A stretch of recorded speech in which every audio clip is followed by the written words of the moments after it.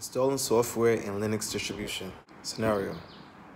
My role as a security analyst requires that I have the Suricata and TCP dump network security applications installed on my system. In this scenario, I have installed, uninstalled, and reinstalled these applications on my Linux bash shell.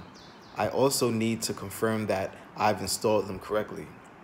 Here's how I'll do this. First, I'll confirm that ABT is installed on my Linux bash shell. Next, I'll use ABT and install the Suricata application and confirm that it is installed. Then, I'll uninstall the Suricata application and confirm that as well. Next, I'll install the TCP dump application and list the applications correctly installed. Finally, I will reinstall the Suricata application and confirm that both applications are installed.